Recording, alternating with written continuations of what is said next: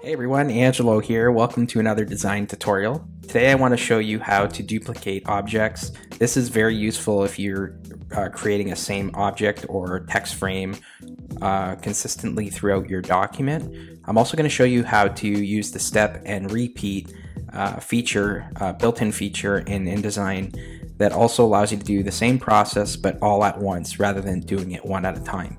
So if you're working on a layout or a poster design, what have you, that requires you to copy and paste multiple objects throughout, this is something you don't want to do manually throughout the entire document. So these are two shortcut steps that will help you cut time if you're required to do something like that.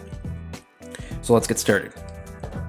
So I just have a square brochure type document here, and that's not going to matter. You can do this on any size document.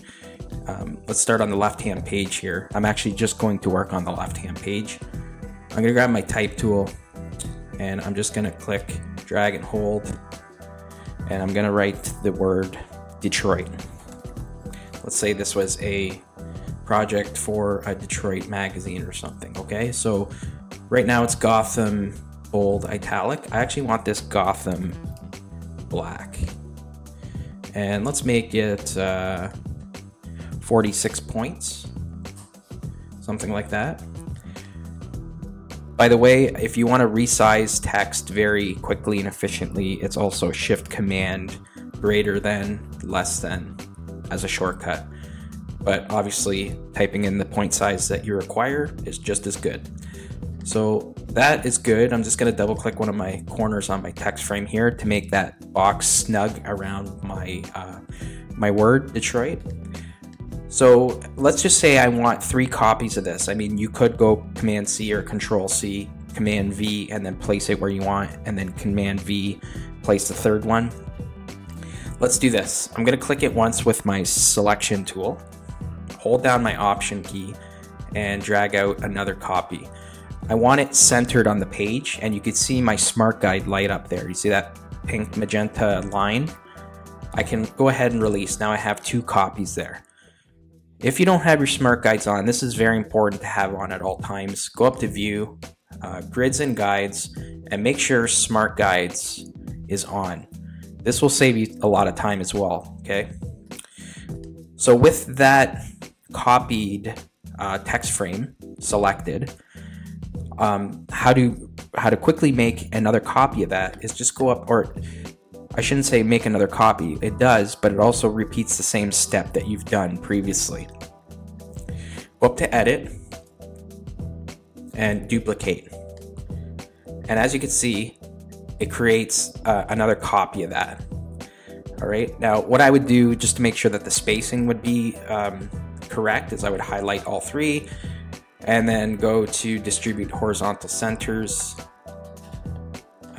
or Vertical Centers, and then go ahead and align that how you want it, okay? So there you go. That's a quick way of making a step. And what I could do is click this one. If I wanted to do another one, you could keep doing that. It repeats it. So duplicate, duplicate, duplicate, edit, duplicate. Okay, and a shortcut for that there is Shift, Command, Option, D. Okay. Now let's just say I'm just going to get rid of these ones for now. I want to create Detroit text frames all the way down my page as well. Okay. So I would just highlight them with my selection tool, collect them, go up to Object and Group. You can also right click and group. And my favorite way of doing it is just Command G or Control G to group.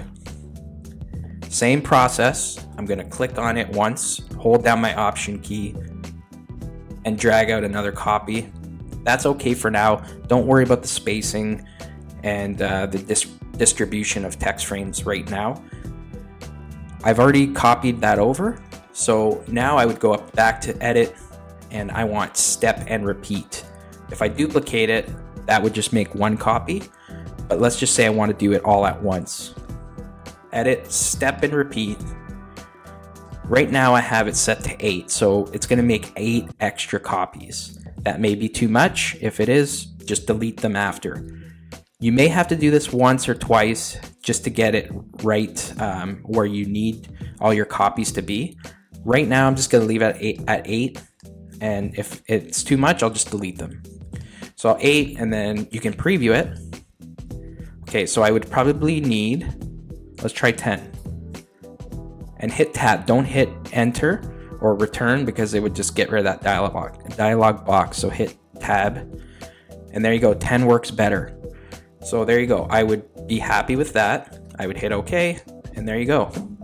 That's an easy way rather than doing Command C and Command V and copy paste, or even doing the Option Alt drag technique. It's all about saving time, and this is a good way of doing that. So duplicate and step and repeat, 2 lifesavers that can be found in Edit and then the drop down there. Okay, so that was a quick tutorial on how to make copies of things quickly and efficiently. Hope you enjoyed this tutorial, and we'll talk to you soon. Take care.